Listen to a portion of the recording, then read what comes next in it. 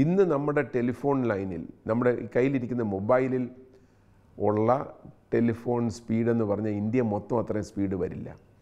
അപ്പോൾ അന്നത്തെ വലിയ സ്പീഡാണ് 64 kbps.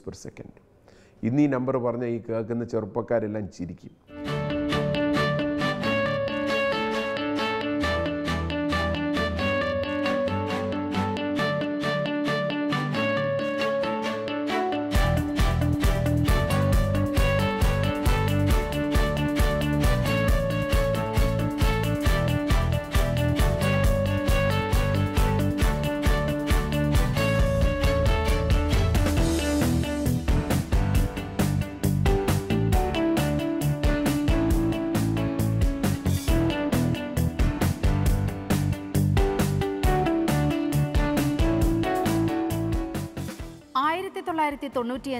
നവംബർ 18 രാജ്യത്തെ പ്രഥമ ഇലക്ട്രോണിക്സ് പാർക്ക് അന്നത്തെ പ്രധാനമന്ത്രി നരസിംഹറാവു രാഷ്ട്രത്തിന് സമർപ്പിച്ചു.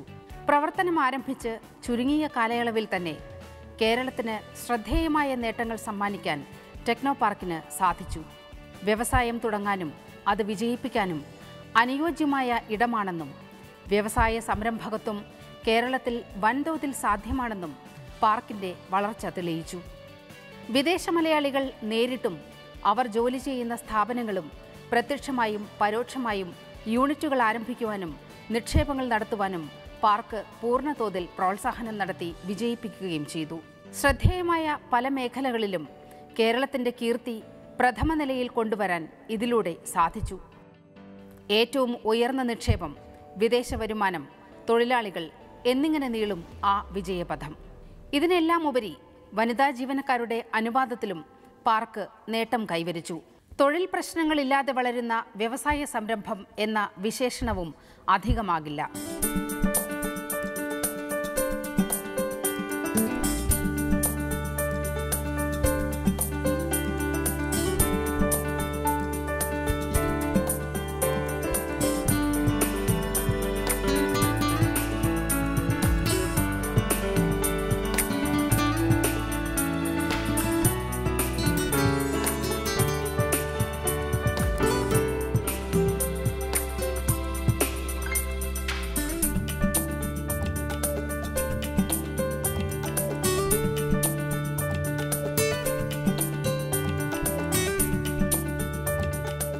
കേരളത്തിലെ IT പാർക്കുകളെ ലോകമെങ്ങും എവിടെ പോയാലും ടെക്നോ പാർക്കിനെ പറ്റി അറിയാം. അവരിതൊരു ഇന്ത്യയിലെ തന്നെ ഏറ്റവും നല്ല ഇൻഫ്രാസ്ട്രക്ചറാണ് ടെക്നോ പാർക്കിലെന്നുള്ള ഒരു വളരെ ക്ലിയറായിട്ട് മനസ്സിലാക്കുകയും ചെയ്യുന്നുണ്ട്.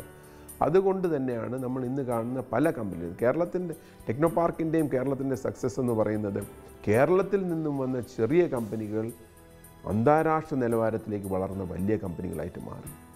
അതിൽ പ്രധാനപ്പെട്ടതാണ് സൺടെക്, IBS, US ടെക്നോളജീസ്.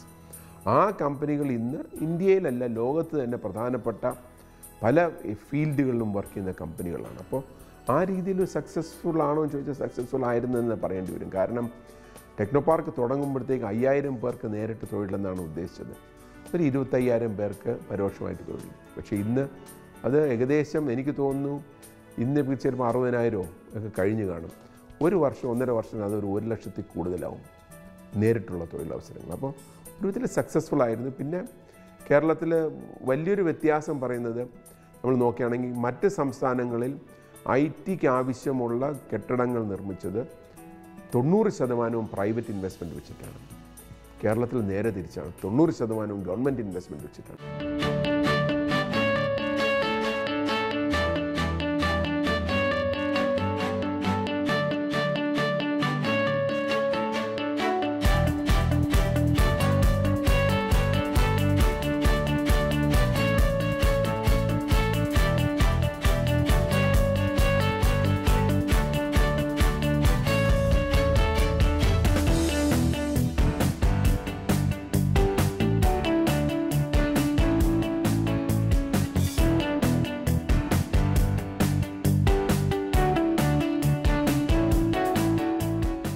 വളരെ പെട്ടെന്നായിരുന്നു പാർക്കിന്റെ വളർച്ച. തുടർന്ന് നിരവധി കമ്പനികൾ പാർക്കിൽ ആകൃഷ്ടരായി എത്തുകയും പ്രവർത്തനം ആരംഭിക്കുകയും ചെയ്തു. 50 കമ്പനികളിൽ നിന്നും 350 കമ്പനികളിലേക്കും, 50 ഏക്കറിൽ നിന്ന് 750 ഏക്കറിലേക്കും, 100 തൊഴിലാളികളിൽ നിന്ന് 50,000 തൊഴിലാളികളിലേക്കും ടെക്നോ പാർക്ക് വളർന്നതിന്റെ പിന്നിൽ അധ്വാനത്തിന്റെയും നിശ്ചയദാർഢ്യത്തിന്റെയും അനുഭവസമ്പത്തിന്റെയും സാങ്കേതിക മികവിന്റെയും അടയാളങ്ങൾ തന്നെയെന്ന് പറയാതെ വയ്യ.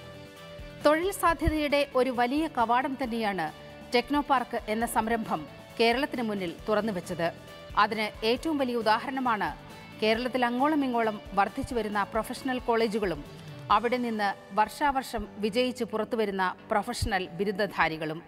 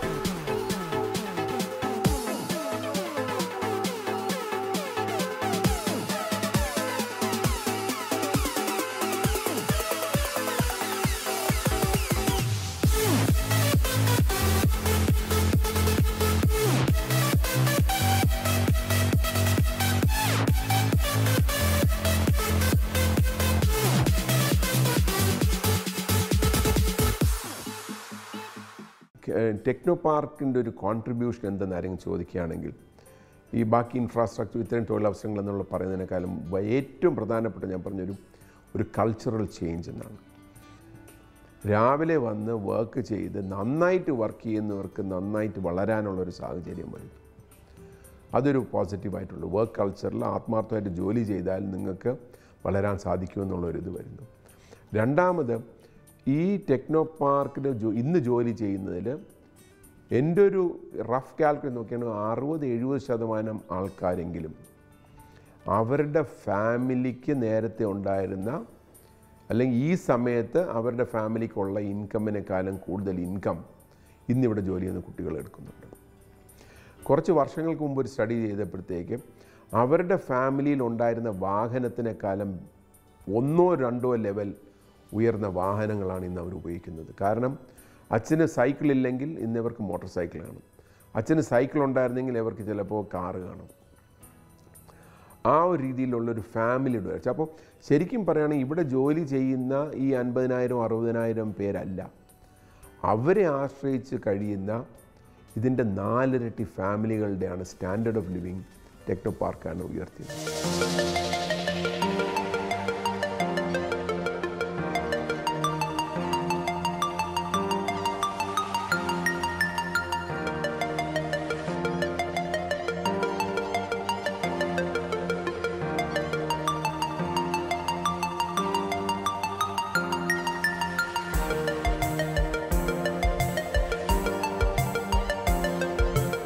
ഇന്ന് നമ്മൾ പലരോടും സംസാരിക്കുമ്പോൾ അവർ പറയും, ടെക്നോ പാർക്ക് ഒരു മിഡിൽ ക്ലാസ്സുകാർക്ക് അല്ലെങ്കിൽ അപ്പർ മിഡിൽ ക്ലാസ്സുകാർക്കുള്ളതാണ്.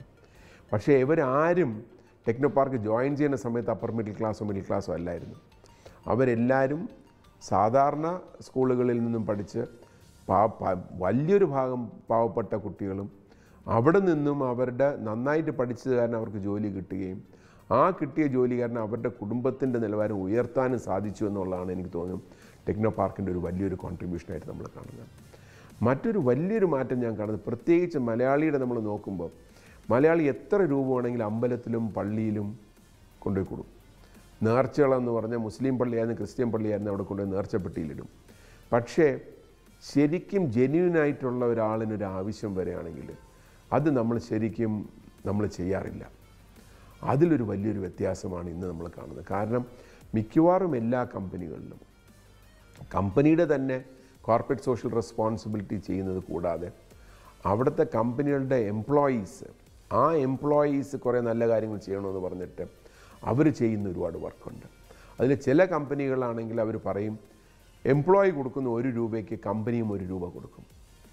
ആ രീതിയിലുള്ള കോർപ്പറേറ്റ് സോഷ്യൽ, അപ്പോൾ ശരിക്കും പറഞ്ഞാൽ കുറേ നല്ല വ്യക്തികളുള്ളൊരു സ്ഥലമായിട്ട് ടെക്നോ പാർക്ക് മാറുന്നു.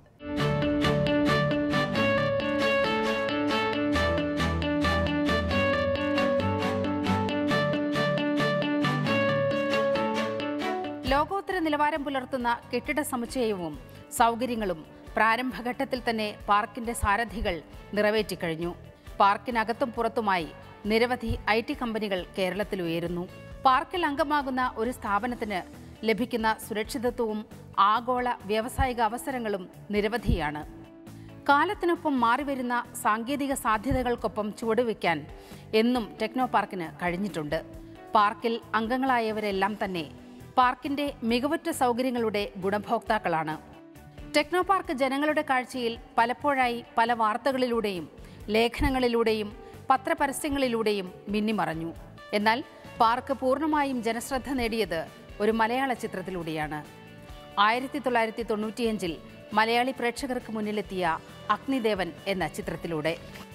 ഇതുവരെ ജനശ്രദ്ധ നേടിയിട്ടില്ലാത്ത ലൊക്കേഷൻ തേടിയിറങ്ങിയ വേണു നാഗവള്ളിയാണ് ആദ്യമായി ടെക്നോ പാർക്ക് ചിത്രീകരിക്കാൻ അനുമതി തേടിയെത്തിയത്. മോഹൻലാൽ നായകനായി എത്തിയ ആ ചിത്രത്തിലാണ് ടെക്നോ പാർക്ക് ആദ്യമായി ചിത്രീകരിച്ചത്. തുടർന്ന് സിനിമാ പ്രവർത്തകരുടെ ഇഷ്ട ലൊക്കേഷനായി മാറി ടെക്നോ പാർക്കിലെ പുൽത്തകിടികളും കോൺഫറൻസ് ഹാളും പാർക്ക് സെന്ററുമെല്ലാം. മമ്മൂട്ടി, മോഹൻലാൽ, ജയറാം, സുരേഷ് ഗോപി എന്നിങ്ങനെ പ്രമുഖ നടന്മാരുടെ എക്കാലത്തെയും ഹിറ്റ് ചിത്രങ്ങൾക്ക് പാർക്ക് നല്ല രാശിയുള്ള വേദിയായിരുന്നു.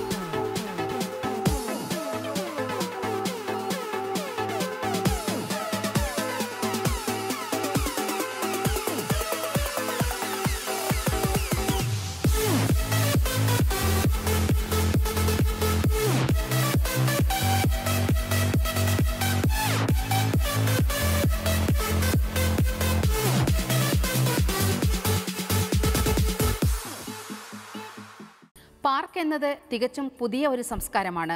നാനാജാതി മതസ്ഥർ, വിവിധ വേഷങ്ങൾ, ഭാഷകൾ, പല നാടുകളിൽ നിന്ന് വരുന്നവർ, ഇവരെല്ലാം ഒറ്റ മനസ്സോടെ ഇവിടെ കൂട്ടായ്മ ഉണ്ടാക്കുന്നു എന്നതാണ് യാഥാർത്ഥ്യം. മറ്റ് സർക്കാർ പൊതുമേഖലാ സ്ഥാപനങ്ങളിൽ നമ്മൾ കണ്ടുപരിചയിച്ചിട്ടുള്ള ജോലി സാഹചര്യങ്ങളല്ല പാർക്കിൽ നമുക്ക് കാണാൻ സാധിക്കുക.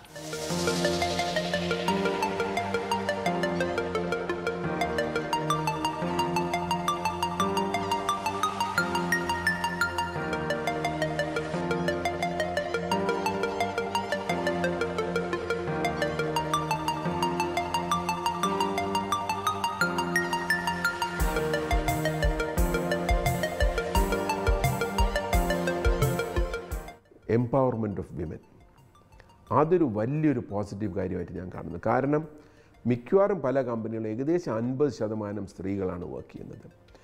അതുമാത്രമല്ല, കമ്പനികളിൽ തന്നെ കഴിഞ്ഞ ഒരു 5-6 വർഷമായിട്ട് ഒരു കോൺഷ്യസ് ആയിട്ടുള്ള എഫേർട്ടുണ്ട് to bring up women to positions of responsibility. പലപ്പോഴും സ്ത്രീകൾ അവരൊന്ന് ഇനി കല്യാണം കഴിഞ്ഞു, ഇനി കുറച്ച് പുറകോട്ട് നിൽക്കാം, അല്ലെങ്കിൽ ഒരു കുട്ടിയായി ഇനി എങ്ങനെ. ഇപ്പോൾ നമുക്ക് 90 ഡേയ്സാണ് ലീവ് ഉള്ളത് നിയമപരമായിട്ട്. ചില കമ്പനികൾ പറയും നിങ്ങൾക്ക് ആ 90 ഡേയ്സ് വേണമെങ്കിൽ കുറേ ദിവസം ഹാഫ് ഡേ ആയിട്ട് എടുത്തോളൂ. അപ്പോൾ ഈ കുട്ടി പ്രസവം കഴിഞ്ഞിട്ട് 1 മാസം 1.5 മാസം കഴിഞ്ഞ് വരും. പക്ഷേ പിന്നെ 45 ദിവസം ലീവ് എടുക്കുന്നതിന് പകരം ആ കുട്ടി 90 ദിവസം ഹാഫ് ഡേ എടുക്കും. അങ്ങനെ വരുമ്പോൾ കുട്ടിക്ക് ആ അമ്മയ്ക്ക് കുട്ടിയുമായിട്ട് കൂടുതൽ ടൈം സ്പെൻഡ് ചെയ്യാനുള്ള ഇത് കിട്ടുന്നു. അതിന് ഉള്ള ചേഞ്ചസ് കമ്പനീസ് ചെയ്യുന്നു. അപ്പം വളരെ അക്കോമഡേറ്റീവായിട്ട് കമ്പനീസ് ജീവനക്കാരുടെ കാര്യങ്ങൾക്കുണ്ട്. കാരണം ഒരു വലിയൊരു വ്യത്യാസമുള്ളത് ഈ കമ്പനികൾക്ക് നല്ല ജീവനക്കാരെ റീറ്റെയിൻ ചെയ്യുക എന്നുള്ളതാണ് അവരുടെ ചലഞ്ച്. സാധാരണ നമ്മൾ നോക്കുന്നത് കമ്പനിയിൽ ജോലി ചെയ്യുന്നവരെ എന്നെ പറഞ്ഞു വിടില്ല എന്നുള്ളൊരു ഫിയറാണ്. പക്ഷേ അതിൽ നിന്ന് വ്യത്യാസമായിട്ട് നല്ല ആൾക്കാരെ റീറ്റെയിൻ ചെയ്യാൻ വേണ്ടിയിട്ട് കമ്പനികൾ കമ്പീറ്റ് ചെയ്യുന്നു.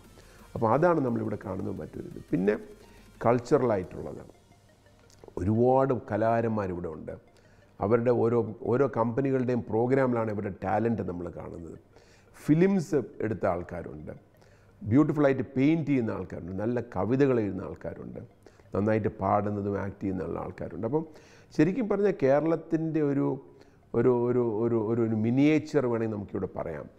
അപ്പോൾ ആ ആക്ടിവിറ്റീസ് എല്ലാം ഒന്നുണ്ട്. പിന്നെ പലപ്പോഴും പറയുന്നത് ഈ ടെക്നോ പാർക്കിലോ IT-ലോ ജോലി ചെയ്യുന്നവരെല്ലാം ഒരുപാട് കാലം എക്സ്ട്രാ വർക്ക് ചെയ്യണം. 12 മണിക്കൂറല്ല 24 മണിക്കൂർ വർക്ക് ചെയ്യുന്ന രീതിയിൽ. ചില ദിവസങ്ങളിൽ 24 മണിക്കൂർ വർക്ക് ചെയ്യുന്നവർ വരാം. പക്ഷേ ഒരു കാര്യം മനസ്സിലാക്കാനുള്ളത്, ഒരു കമ്പനിക്കും ആൾക്കാർ 8 മണിക്കൂറിൽ കൂടുതൽ വർക്ക് ചെയ്യിപ്പിക്കണമെന്നില്ല. ചില സാഹചര്യങ്ങളിൽ അത് വേണ്ടി വരും. പക്ഷേ പലപ്പോഴും ചെറുപ്പക്കാർ അവർ സാരമില്ല, കുറച്ച് സ്ലോ ആയിട്ട് വർക്ക് ചെയ്യാം. എല്ലായിടത്തും ഒരു ഫ്ലെക്സിബിൾ ടൈമിംഗ് ഉണ്ട്. ഇടയ്ക്ക് താമസിച്ച് വരാം, കുറച്ച് ലേറ്റായിട്ട് വർക്ക് ചെയ്യാം, കുഴപ്പമില്ല. അവരുടെ വർക്ക് തീർത്തിട്ട് പോകുക എന്നുള്ള രീതിയിൽ, അല്ലാതെ പ്രഷറൈസ് ചെയ്ത് വർക്ക് ചെയ്യുന്നത് വളരെ റെയറായിട്ട് വരാറുള്ളൂ. പക്ഷേ മിക്കവാറും എല്ലാ കമ്പനിയിലും ചില നമ്മൾ പറയുന്ന ഡെലിവറി ഡെഡ് ലൈൻസ് വരാം, ആ സമയത്ത് ചില പ്രഷേഴ്സ് വരും. പക്ഷേ കോൺഷ്യസ് ആയിട്ട് കമ്പനികൾ അങ്ങനൊരിത് വരാതിരിക്കാൻ വേണ്ടിയിട്ടും ആ വർക്ക് ലൈഫ് ബാലൻസ് എല്ലാ ഇൻഡിവിജ്വൽസിനും